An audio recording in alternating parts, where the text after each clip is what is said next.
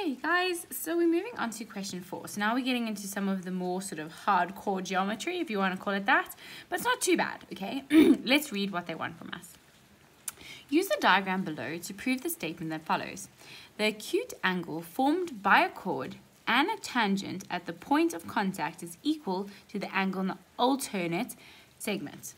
So basically what they are asking us to prove is the tan-chord theorem. Okay, so don't be reading that sentence and be like, oh, they're asking me some sorcery. It's not. They're just asking you to prove the tan-chord theorem. Okay, so it took me a little bit of a time to figure out what was going on here, but what we're trying to fundamentally prove is that this angle here that I've highlighted in orange, EAC, is equal to ABC, right? So this guy is equal to that guy. Okay. Now, in order to prove that, we need to draw in a construction. What's really kind of them is they've actually told us that we need to do that, right? If they hadn't sort of signposted us, we might not have known that. So the construction I've drawn in, right, is AM, right? So it's AM, and then I'm also drawn in, I'm going to look at MB, okay? So there's many ways you can do this, and if you go to the memo, you'll see alternative ways. I'm just doing the way that seems most intuitive to me. It may not be that intuitive to you, but I just want to show you a way, okay? So I've drawn in AM and MB, okay? I've also drawn in MC, but I'm not going to use it. So what we want to do, right, is let's first write down, now that I've drawn this in, I now know that this is 90 degrees, and I know that that's 90 degrees, right? So let's just state what we have now that we've drawn in these constructions. So I'm going to say, M AE equals 90 degrees, okay? And now you could be like, what's the reason? Well, it is line from center perpendicular to tangent, okay? Because this is a tangent, this is the line through center, right? So that makes it 90 degrees, okay? So we know that that's 90 degrees, but we also know that MBA, not an MBA in like the Masters of Business Administration, MBA in the angle here, right, is 90 degrees because of angles in a semicircle, okay? Because you know that because what I've drawn through here is actually diameter, right? Do you see that? It goes through the center, goes from one side to the other side, it's a diameter. So this is a semicircle. We know that any angle of a triangle that then hits the circumference of the circle is going to be 90 degrees. Okay, so now we've got those two. But now what we also know is we know because M and C, right, so at the bottom of this segment, that angle there equals the same as that angle there, right? And that's angles in the same segment. That's the reason, right? So let me draw that to show you one more time. That angle there is the same as that angle there. So I'm going to say MBC equals MAC, right? Because of angles in same segment, okay? But now what we've actually proved is right, that my angle CBA equals my angle CAE, okay? That's what we've literally proved. We proved that that angle there equals that angle there. And you could be saying, Margs, like that makes no sense. Well, think about it, right? We've said that this equals 90 and this equals 90. And we've said that this guy equals this guy, right? But now we see that that angle there, right, has to equal that angle there because they're both 90 degrees. The one of the two angles that make up that degrees, those 90 degrees are equal. Therefore, the other one also has to be equal. Okay, so we have therefore proven our tan-chord theorem. Okay, so sometimes this can be very tricky, right? But I'm trying to make it as sort of obvious as possible. So if you don't like this explanation, fair enough. You're welcome to say you don't enjoy it. But go to the memo and there's an alternative one there. I personally don't like it, but there is an alternative, okay? The memo is in the link, in the bio. Cool. Let's move on to the next question. So now in this question, it says, in the diagram below, B, G, F, and E are points on the circle. Okay, so B, G, F, and E are points on the circle. EAG, EAG is a diameter, so this is the diameter. It's always good with geometry questions to have a little highlighter on hand because it just helps understand what's going on. CD is a tangent to the circle. That's a tangent, right? If it's a tangent to the circle, right, we have to think about what that implies. Okay, sometimes it can imply 90 degrees, although we don't know what the center of the circle is, so we don't actually know at this point. We don't know if it's 90 degrees. But then it says CBE is 55 degrees. Okay, so now it says determine the value of E1. So where's E1? Okay, here's E1. Cool, so that's what we want to work out. So let's firstly do a bit of a switcheroo here so that we can see what's going on. So 55 is going to equal F1. Okay, because of tan chord theorem, right? So you shouldn't be thinking, oh no man, what does that mean?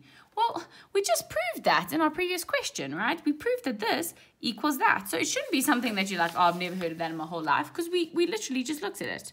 Okay, so F1 is going to equal 55 degrees. Oh goodness, can you see there? Cool, 55 degrees because of tan chord theorem. Remember in geometry, guys, you don't put your reasons. You will never get more than half the marks. Okay, so reasons are so important. Okay, cool. So F1 equals 55, right? But then F2 equals 35. Okay, and now you could be saying, why is that? Well, they gave us that this is a diameter, right? So we know that this is a semicircle and that's a semicircle. What do we know about the angle, right, that hits the circumference of a triangle that is drawn from the semicircle? We know that this is 90 degrees, right? So we know that this is angles in semicircle. Okay, so now we have F2. But what is absolutely fantastic about F2, right, is it is angles of the same segment with E1. Let me show you, right? Let me first show you with my fingers. Okay, you see here, F2, go back, E1. So they are angles in same segment. Okay, angles in same segment. So what we have is E1 equals F2 equals 35 degrees because of angles in same segment. Okay, so it's actually a really nice question. It's not actually too difficult once you see what you have to do, right? It's important with these questions, and I know I keep saying this, but I say that they build on each other, right? So we proved the tan chord theorem, and then we basically use what we proved to do this question, okay? So important to think about that layering of questions. Okay, so that's that question done. Let's now move on to the last question of this question. Okay, now questions like this, when people start seeing cycloquads, they're like, oh, it's a bad time that's coming. No, it's not a bad time that's coming. We will figure it out. It says, in the diagram below, E, F, G, and D lie on the circle with center C. They're basically saying this is a cycloquad. Okay, you should be recognizing these words. It's a cycloquad. Okay, lines ED and GD, okay, are extended to H and G respectively. HB and JB are drawn with HBJ being 100 degrees. Okay, so we're given this 100 degrees. It says that FC equals 50, FCE equals 50, and FGC equals 35. So we're given a bunch of stuff. Now it says, prove that this guy here, let's get another color. So we're proving that this guy here is a cycloquad. That's what they're asking us to do. Okay, so what we need to do is we need to think about what are the properties of the cycloquad, right? So the properties of the cycloquad is if you add the diagonals, right, of a cycloquad, they equal 180, right? They equal 180. That is what we want to prove. Okay. So no problem. Let's figure out whether we can maybe work out what D1 is, and then if we can work out what D1 is, then we can do vertically opposites and get D3. So there's like a bunch of things we can do, okay? But let's start with what we know. Now, we were given, right, that, well, we know that this line here equals this line here, which equals this line here. Now, you could be saying, how do you know that? Well, this is the center of the circle. And these lines are all just radii, right? They're all just radii, so they all equal each other. Again, it's important to understand properties of a circle, right? They're all radii, okay? So they're all equal. So what do we know about triangles that have equal sides? Well, isosceles, right? If this is 50 degrees then, and we know there's 180 degrees in a triangle, those equal 65. Similarly here, right? We know that's 35. Therefore, that has to be 35. Therefore, this has to be 110. So I'm literally just saying I'm using isosceles triangle properties. Okay? But let's focus our minds a little bit, right? And get to where we need to be. Okay. So we want to figure out D1, right? In order to do D1, right? And we know this is a cycloquad. If we work out what F1 and F2 are, we can get D1, okay? So let's write down what we did already, okay? So let's say, okay, we can say F1 equals 35 degrees, okay? And then we can say this is because of the isosceles triangle. What is it? CGF, okay? Perfect. So that also equals G. I don't know if that's G2. We'll just make that G2. Okay. Cool.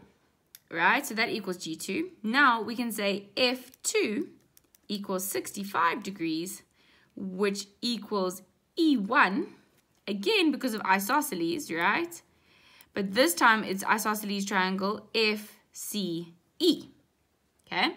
So therefore we say F1 plus F2 equals, what is that? Is that 100?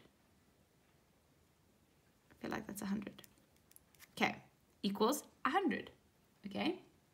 So, now we know that that equals 100, okay?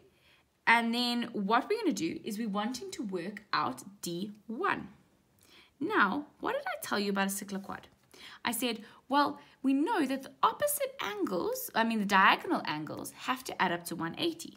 So we say D1 plus F1 plus F2 equals 180 because of a cycloquad.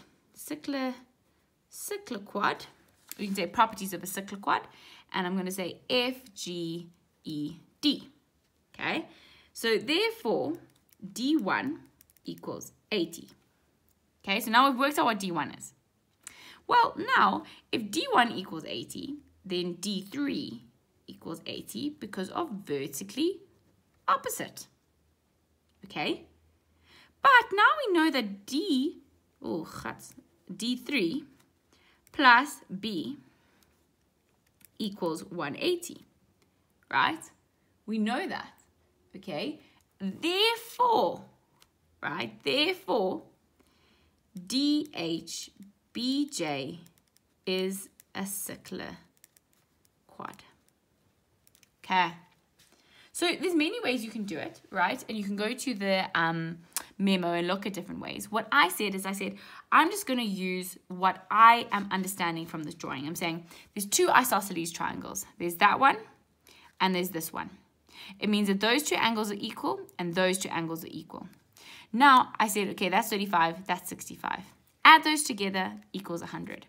If that's 100, D1 has to equal 80 because together those have to equal 180 because it's a cycloquad. I have D1 equaling 80, therefore D3 equals 80. And because D3 equals 80 and B equals 100, together those equal 180. Therefore, it is a cycloquad. Okay. So, and what you can say there is you can say opposite angles of a cycloquad are supplementary. You can put that in there as well. But this is sufficient to get your 6 marks. Okay. I hope that was helpful. Let's move on to the next question.